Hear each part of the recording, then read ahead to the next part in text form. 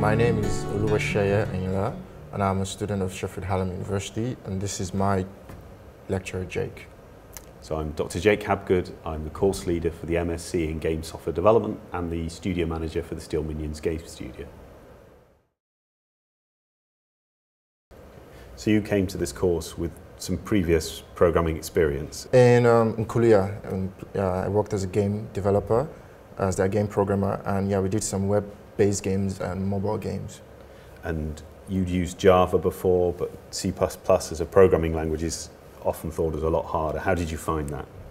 First of all, it is a lot harder once you have that background of Java, because Java does a lot of things for you on the ground that C++ doesn't. It's much harder, but if you have a wrap around it, it's much easier to learn other languages. Obviously, we're very lucky to have the largest PlayStation teaching facilities in the world here, and you've been working on some of these. What have you enjoyed most about working on that? The experience, first of all. It's a joy to actually work on Outnumbered the game, but also the fact that you have a lot of dev kits here, and basically you can just pop in and work on the game at any time you want. The experience in becoming a better person and becoming a better programmer on working on a PS4 game and getting that knowledge of the PS4 and how it works basically, and how the engine works and how everything is incorporated exactly. So obviously we have really great facilities here at Sheffield Hallam in terms of the PlayStation development kits, but we also have a really great relationship with the games industry. A local company called Sumo Digital take on a lot of our students after they graduate.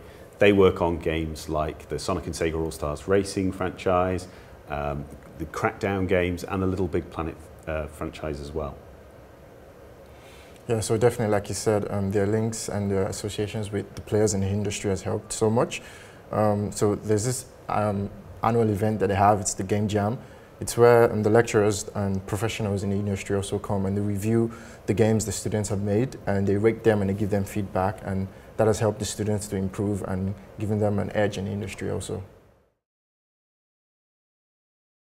I like the website. I was impressed by the website. I found a lot of information on the website. It gave me a lot of confidence to know exactly what I was looking for, knew exactly what I was expecting. And then the fact that, yes, there was PS4 dev kits at the time where PS4s were just being released.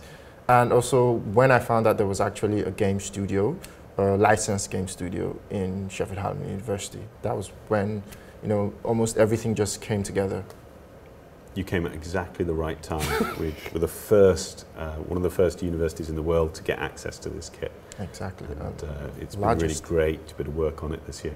For me, one of the things I've really enjoyed is to be able to take you guys out and meet some of the people I used to work with in the games industry. And how have you felt about that? That was cool. Like you said, there was a legend, the creator of Zool. I did meet him and a few other people.